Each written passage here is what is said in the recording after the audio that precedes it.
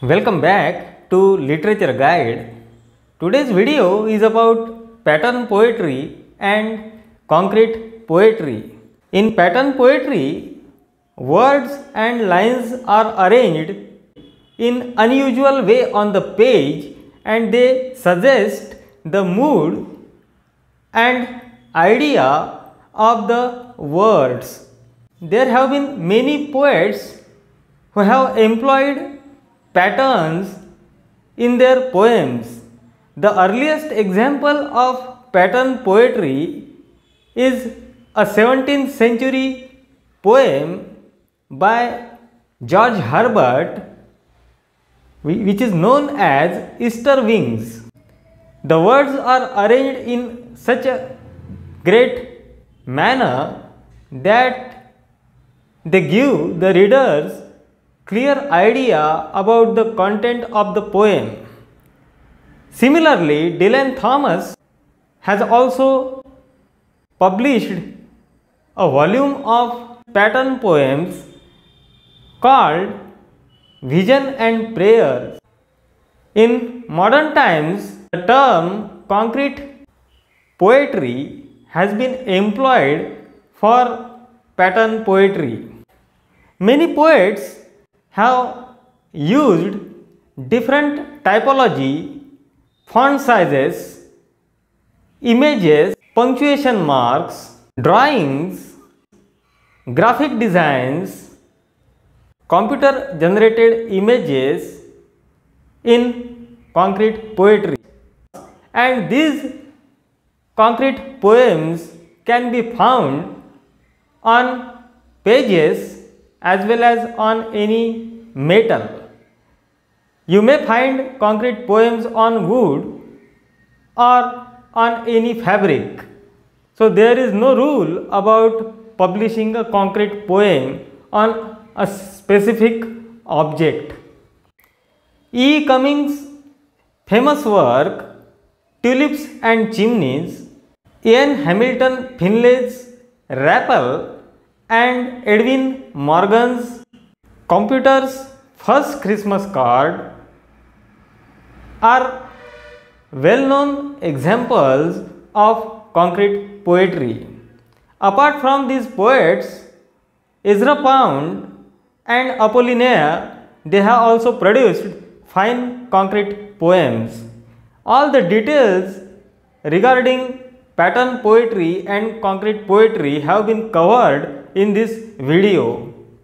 The characteristics of pattern poetry and concrete poetry and the difference between these two types, along with the famous examples of pattern poetry and concrete poetry, have been produced here in this video. I have already produced many videos on English poetry. For example, Anglo-Norman poetry, Anglo-Saxon poetry, Georgian poetry and Imagist movement, medieval romances, lake poets and cockney poets, and many more. You can watch all these videos if you visit my channel. If you really like the videos produced by this channel, do like and subscribe Literature Guide so that this channel will continue producing good videos for you in future also. I don't want to waste your time. Let's dive into the video and enjoy the video.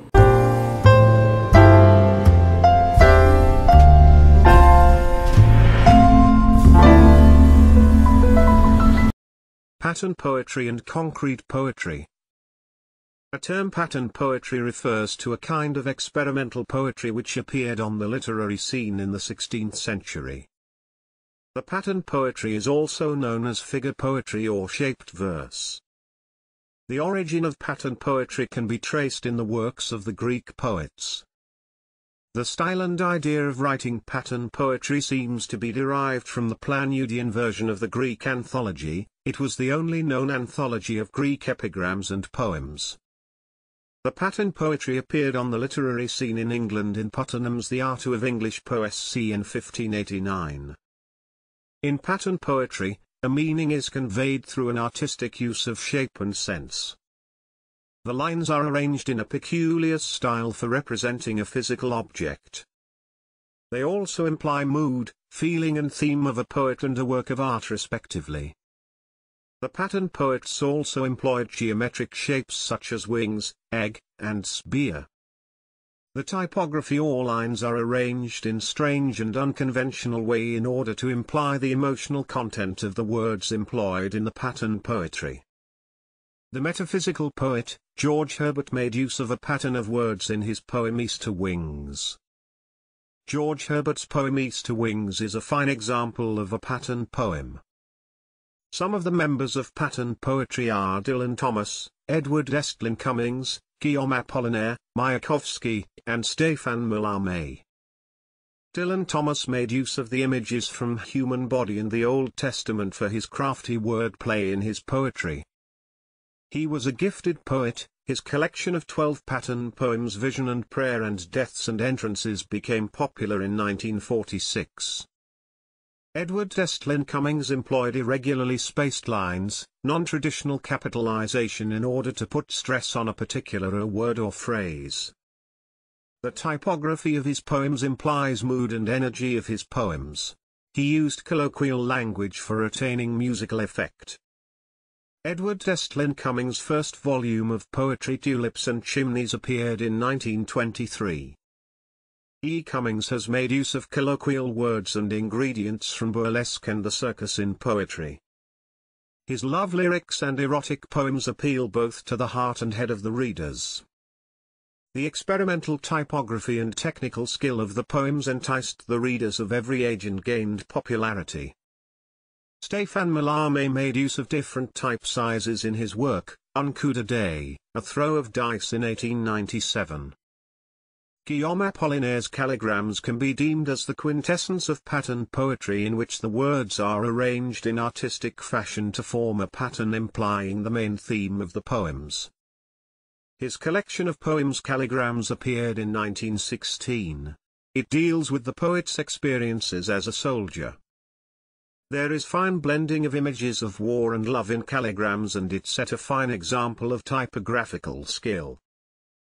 The poems in Guillaume Apollinaire's collection Calligrams appear to the readers both as poems and images at once. Owing to this unusual and strange usage of verbal associations, Apollinaire's Calligrams appeals to the readers. Pattern poetry has been referred to as concrete poetry since 1950s. There is slight difference between pattern poetry and concrete poetry. Pattern poetry contains its sense and meaning apart from its typography. It makes sense even if it is read aloud. In concrete poetry, the meaning lies in its appearance of an image on the page, and it does not rely on the use of words or their typography that forms them. Concrete poetry can be read aloud to any effect. The concrete poetry is a modern experimental form of poetry which was in vogue in the 1950s and 1960s. Its roots can be seen in the pattern poetry. The concrete poetry deals with the presentation of a text in the shape that implies the central idea of the poem. The concrete poetry may find its place on the page, on glass, stone, wood, or on any fabric and material. In 1956, National Exhibition of Concrete Art was launched in São Paulo. It was stated in the Manifesto of Concrete Poetry that it begins by being aware of graphic space as structural agent. In modern age, concrete poetry has been practiced and popularized by Max Bill and Eugene Gormanger. They presented concrete poetry in São Paulo at an exhibition of concrete art. The concrete poetry does not adhere to a verbal concept of traditional poetry, and it includes geometric figures and graphic designs into the poetic process. The concrete poets have made use of graphics, computer poems, numbers, punctuation marks, symbols, photographs, drawings, collage, and different type of fonts along with colors and sizes in order to get desired effect. The concrete poetry creates an impression of some object by arranging a text on a page in some specific form. It is associated with the sense and meaning of the poem. The letters and words of varied length are arranged in a special style which leaves an impression of some shape or object which represent the subject of the poem. The concrete poems cannot be read in the conventional way because they sometimes comprise a single phrase or letters in haphazard order. The letter or phrase when arranged in the proper order conveys the meaning. The fine example is E. Cummings' arrangement of letters in his poem The Grasshopper, which implies the leaping insect grasshopper but only after arranging the letters.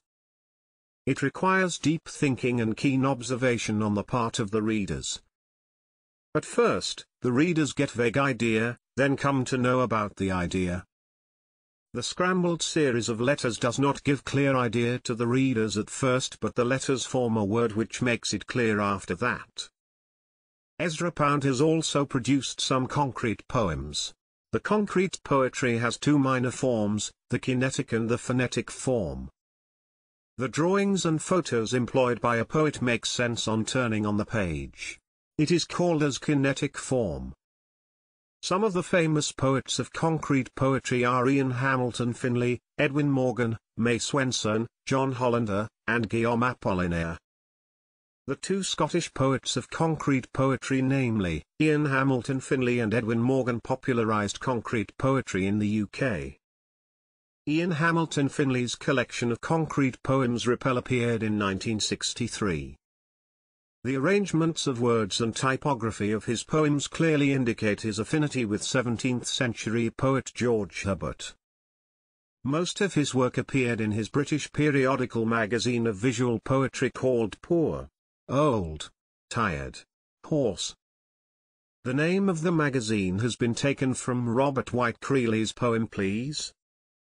Edwin Morgan, a Scottish poet, is one of the exponents of the concrete poetry. His poem Computer's First Christmas Card clearly reflects his interest in computer-generated poetry. The poem appeared in 1965. Edwin Morgan's poem The Loch Ness Monster's Song describes the problem of broken communication. It also deals with a shift from language to phonemes. Both Ian Hamilton Finlay and Edwin Morgan occupy a significant place in the international concrete poetry movement. According to Mary Ellen Sold, the concrete poetry seeks to relieve the poem of its centuries-old burden of ideas, symbolic reference, allusion and repetitious emotional content. How is the video?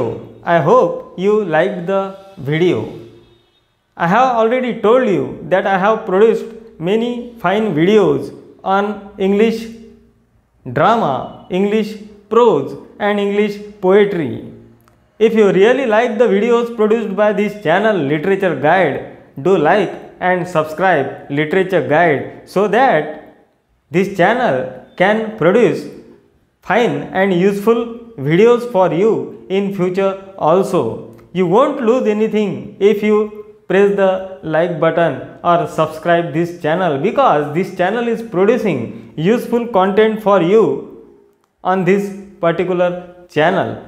So there is nothing wrong in pressing the like button or subscribing this channel, because I am trying to give useful information through this channel to the students of English literature, and this channel will continue producing good videos, useful videos for you in future also.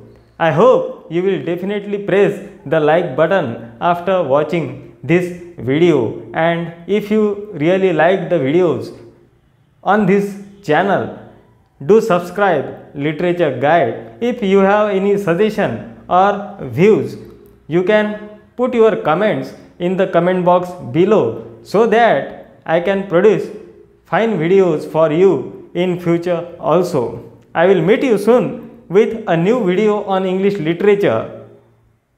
Meet you. Please subscribe Literature Guide.